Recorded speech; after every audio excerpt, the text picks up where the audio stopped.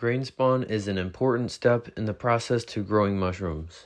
It serves as the starting point, providing nutrients and by acting as a carrier agent for the mycelium.